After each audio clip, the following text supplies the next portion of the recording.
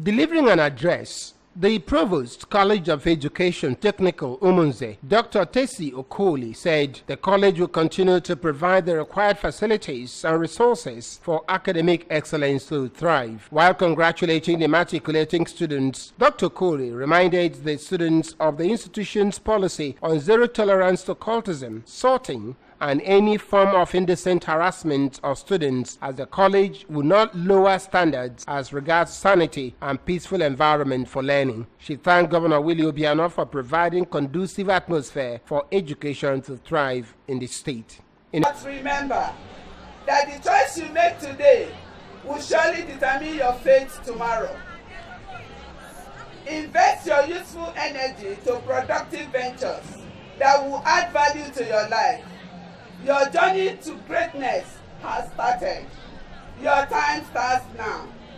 May God grant you wisdom to make the right choices and the courage to stand up for right reasons. A remark, the Executive Secretary, National Commission for Colleges of Education, NCCE, Professor Ali Mohammed, represented by Director of Fiscal Planning, Dr. Jonathan Atubie, assured the students that admission into the college is a step towards being self-reliant on graduation, while urging those on technical education to scale up their studies to widen their opportunities.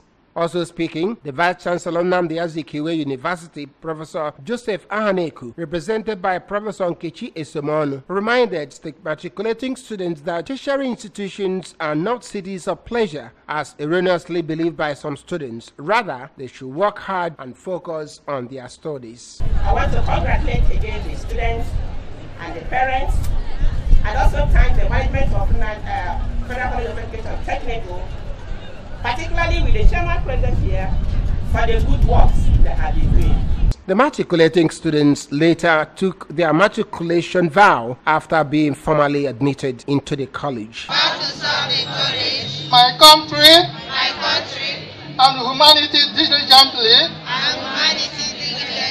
so help me God. So help me God. A round of applause for yourself. From Umunze, Theophilus Okoha reporting for ABS News.